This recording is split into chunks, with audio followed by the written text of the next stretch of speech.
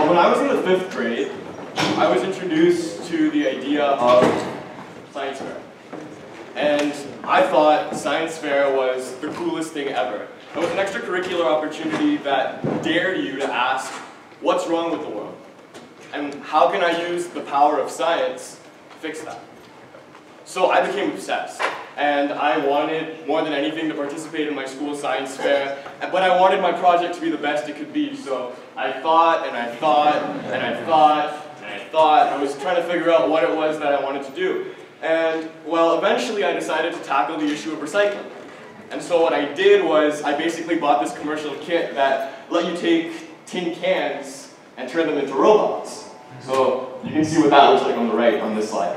So I had such an amazing time making my project. I presented it at the school science fair. It was really, really cool. Then in the 7th grade was my next exposure to science fair. This time I worked with a partner, a friend, and we built this system. We called it UC, and UC was an acronym for Ultrasonic Eyesight Enhancer. It consisted of this device that basically had ultrasonic sensors and a buzzer, and was meant to act like a navigational aid for the visually impaired. So again, we participated in the school science fair, but this time we also participated in what was referred to as the Waterloo Wellington Science and Engineering Fair, or WWSEF. Now that's our regional science fair, bringing together students from grades 7 to 12 across Waterloo, Kitchener, Cambridge, Guelph, and you're basically judged by leading experts in your field from all across the region. And this was really, really cool. I mean, I made so many friends and made so many connections to the judges, and we won a gold medal. And we were ecstatic afterwards, like the individual on the left. But while I was there, while I was at Waterloo Wellington, I heard everybody talking about something. The next level up, Canada-wide Science Fair. Now, the Canada-wide Science Fair, I learned later on, was Canada's biggest science fair. It brought together youth scientists from all across the country, regions from all across all the different provinces, all the different territories, to vie for the ultimate position of best youth scientist in the country. Now you'd be getting judged by industry experts and research experts from all across Canada, and I thought this was so cool. It was the top 7 out of like 300 projects in the Waterloo Wellington Science Fair that got to go. And unfortunately in my grade 7 year I didn't get to go, but I was determined to go in my grade 8 year, so the day back from Waterloo Wellington I started working on the next year's project. And I worked, and I worked, and I worked, and then by the time I got to grade 8, I built this, and I called it REDMA. And REDMA is an acronym for Residential Emergency Detecting Multifunctional Apparatus, which is a mouthful. It's basically just this little system that could monitor the smoke levels, water levels, and whether or not there was any fires in your house, and relay all that information to a mobile app and a website. And if ever there was a residential emergency, like your house flooded or there was a gas leak, it would send you an email or and a text message. So again, this time I was lucky enough to win a gold at Waterloo Wellington, but I also won an invitation to go and participate at the Canada-wide Science Fair as part of Team Waterloo in Fredericton, New Brunswick. And I spent a week there, and it was by far the best week of my life up until that point. One, because I made so many new friends. Just competing there was amazing, meeting like-minded youth scientists from all across the country, and to add to all of that, I won a silver medal. And again, super, super ecstatic. But while I was at Canada-wide Science Fair, I heard about the next level. Everybody was talking about this thing called ISEF. Everybody was talking about Team Canada, ISEF. So I was wondering, well, what is ISEF? And when I came back from Canada-wide, I started to research, and it turns out ISEF stands for the International Science and Engineering Fair. And this is the granddaddy of science fairs. It is like the Olympics of science fair. There's 81 countries, over 2,000 students, 1 week in the United States, and the prizes are insane. I mean, I'm pretty sure one of them involves naming a planet after you. So it was really, really cool after I heard this. I really wanted to make Team Canada. But Team Canada was only sending 8 people from youth scientists who'd apply from all over the country. Another thing I learned while I was at the Canada-wide Science Fair was the idea that high school students from across the country could actually reach out to university professors to work on their science fairs.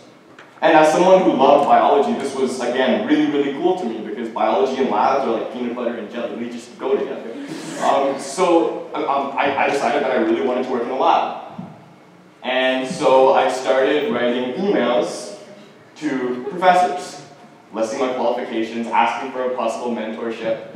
And I wrote over 100 emails and waited for more than 4 months. After writing all those emails, of course, I spent some time waiting, and waiting, and waiting, And eventually, this is footage of me, no it's not. And I did get rejected multiple times. Now the professors were nice about it. They said in their email, oh, like, you're very qualified, unfortunately we don't have a lab space, or you're 12 or 13 years old, we can't really take that liability. And I can understand that. I mean, that's fine. But then eventually, after more than 4 months and over 100 emails, I got one potential maybe. That was me at the time. And so I sat down with the professor and I presented a PowerPoint to him and basically saying, look, like, thank you so much for giving me this opportunity. I want to learn these lab procedures, and then maybe come up with my own potential experiment to build off of it. And he said, oh yeah, you can start next week. And so I was super excited, but I forgot one really important thing. Bureaucracy exists. So now is when my problem started. My first problem was something called a safety report. Now, at the University of Waterloo, in order to work in a lab, whether you're an undergraduate student, a graduate student, a postdoctoral student, you have to put together what's referred to as a safety report. And a safety report basically talks about all the different chemicals you're using, all of their hazards, safe handling procedures, etc., etc. And usually, the safety report is 10 to 12 pages in length. For me, as a 13-year-old, they added a whole bunch of extra documentation, which I can understand, but the report ended up being 75 pages in length. Lucky me.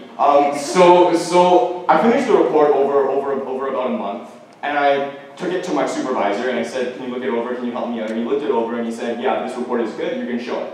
So I went down to the safety office with my report, and I basically went to the people who were supposed to give me safety approval and I said, are we good? Can I start working? The following is actual footage from my encounter with the safety office.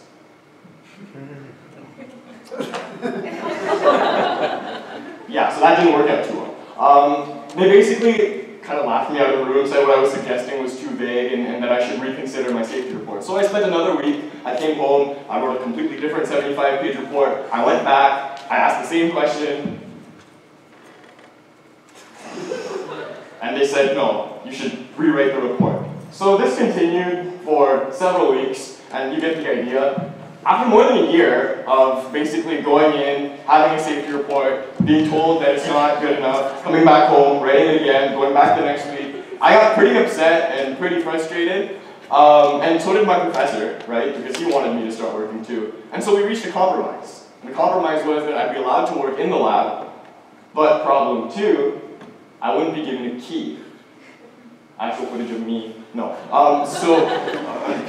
Continuing on, now that's an issue because I'm a high school student, which means I have to go to school from 8 a.m. to 3 p.m., which means if I want to actually work in a university lab, I have to work, and what I ended up doing was I'd actually come in at 4 or 5 a.m., work till 7, then take a bus to school, then take a bus back from school to the university, work till past midnight trying to learn the procedures and trying to learn all the experimentation. But nobody's there at that time except the custodian. So what do? Well, they were nice enough to open the door for me, and then I hold the door open with stools.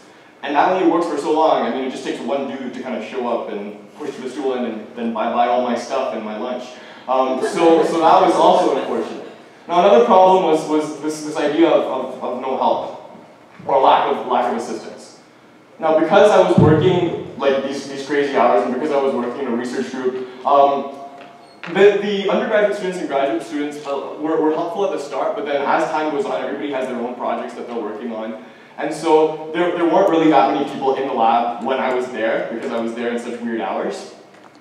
So I didn't really receive a lot of help. The way I learned most procedures is by like watching YouTube videos, reading manuals present in the lab, and then doing the same experimental protocol over and over and over until somehow things worked out the way they were supposed to, as listed in whatever manual it was that I was reading, and that's how I learned most of the procedures. Now, another problem I used to get is whenever I used to go to a postdoctoral researcher or a graduate researcher or an undergraduate researcher and ask for help to teach me some complicated molecular biology protocol, one of the things I used to get told most often was, you're just a kid. Well, yes, I'm a kid who's asking for help. But the idea of having such a young individual work in a biohazard level 2 safety lab was preposterous. Like, any time I tried to ask for help for like learning a protocol, this was something that I was told quite often, which was another problem. Another problem was limited oversight. Again, as a result of the weird hours and the fact that everybody was kind of doing their own thing, often when I was working on an experimental protocol, there were very few few, if any, people present in the lab. And this wasn't so much of a problem near the end, but more so near the beginning when I wasn't really aware of how to handle some of the chemicals. And so yes, I did end up taking a couple ambulance trips as a result of exposure to certain chemicals at the beginning, which was also unfortunate. Another problem was lack of communication. And this was a result of the fact that in my research group, they didn't really speak English that much, except my professor did, and there were some graduate and undergraduate students who did. But that's a problem because when you're in a big group meeting and you're trying to explain what you've done or ask for help or advice, communication is key in research. So that was another issue. Another issue was I live alone with my grandma who's sitting up there videotaping this all on her iPad. So she doesn't drive and I don't drive, or I didn't drive back then. And so basically I used to take the bus or Uber to and from the university, which was another problem. And then of course this last problem was proving to be the Achilles heel in my situation, which is the fact that when I was in the 6th grade, I was diagnosed with Crohn's disease. Something I don't talk about often, but I thought, hey, this TED Talk's as good of a time as ever to talk about it. When I was in grade 6, I was diagnosed with Crohn's disease, which basically meant that I couldn't eat anything without pretty much immediately throwing up. And that was like the Achilles heel, because you have all of these problems, and on top of that, you keep running to the bathroom to hurl. So eventually, like near the end of grade 9, I managed to come up with this theory-based presentation based on all the stuff I read about, all the stuff that I had learned, and I came up with this theoretical research overview of what I wanted to do. And I presented it to my professor and his research group, and they laughed me out of the room. They basically told me that what I was suggesting was too intensive for a PhD student, let alone a 14-year-old, do something easier. And yeah, that was unfortunate. Near the beginning of grade 10, I reached my breaking point. Out of everybody in my life, the person I'm most closest to is my uncle, and he lives in Washington, D.C. And at the beginning of grade 10, I got a call from him saying that he'd been diagnosed with renal cell carcinoma. That's kidney cancer. So I remember taking several trips from Toronto Airport to Washington, D.C. and sitting there next to him while he was being treated and he was laying down. And I witnessed all the pain that he went through as a result of his disease and as a result of the existing treatments, but he never let me know that he was upset, and he never let me know that he was in pain. He just look over at me and he'd ask, how's your project going? Do you need any funding? A lot of the stuff I did was self-funded too. As a result of lack of funding that was present in the lab. But seeing him in that state, I got the motivation I needed to power through all of these issues. Now, you might be wondering, well, yeah, it's possible solutions to the issue, but you might be wondering, I've talked about all these different problems: no car, crazy hours, no oversight, no money, like no funding, the Crohn's disease, like not being able to work in a lab as a result of your young age. What's the solution? Like, how do you actually get anything done in this situation? And I'll tell you what I did.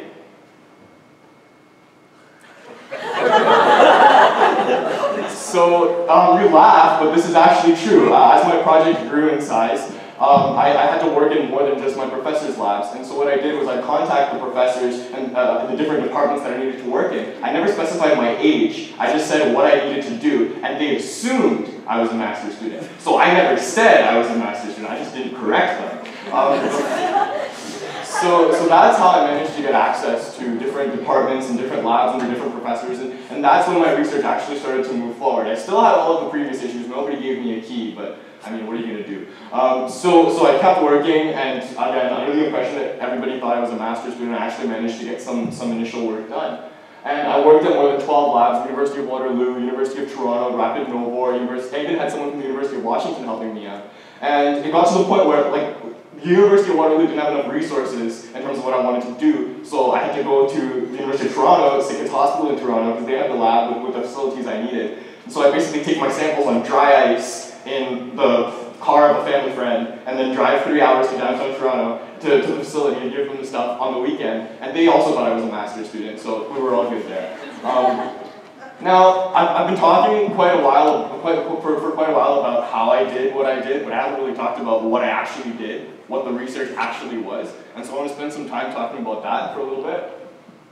So this is graphene. Graphene is a form of nanoparticle. And a nanoparticle is basically just a really, really, really small thing. Now, graphene is really cool. People call it the superhero of material science. Why? Well, it's 1 atom thick. It's incredibly conductive, it's incredibly mechanically strong, and it's really, really easy to change its properties. And so this is 12 different types of graphene. It's a graphene library, which means different sizes, different shapes, different surface chemistries. Now, graphene is really cool, but what did I do with it? I applied it in the context of nanoparticle-based drug delivery. Now, nanoparticle-based drug delivery is, again, a very big mouthful, but basically what it means is taking really, really, really small little vehicles and going and delivering medicines to specific cell populations via these vehicles. So it's like really, really, really tiny pizza trucks going and delivering pizzas to specified addresses. That's the idea behind nanoparticle-based drug delivery. Now, this technology has existed for quite a while, for quite some time. However, it faces several obstacles with respect to its implementation in the real world today. And it's the same obstacles that impede the success of treatments like chemotherapy, radiation therapy, and immunotherapy. Now, I should mention here that I applied nanoparticle-based drug delivery in the context of cancer treatment. And with chemotherapy, radiation therapy, immunotherapy, and nanoparticle-based drug delivery, the big question is, how do we target only cancer cells? Because chemotherapy, radiation therapy, what they're doing is they're trying to kill cancer cells, but they have no way of differentiating normal cells from cancer cells, and so you're killing both normal cells and cancer cells, and that's what's causing all of these side effects, hair loss, joint pains, etc. Now, why is it that it's so hard to target just cancer cells? The answer is something called the protein corona. Now, your blood, human blood, contains hundreds and hundreds and hundreds of proteins. These proteins are everything you are and do everything you do.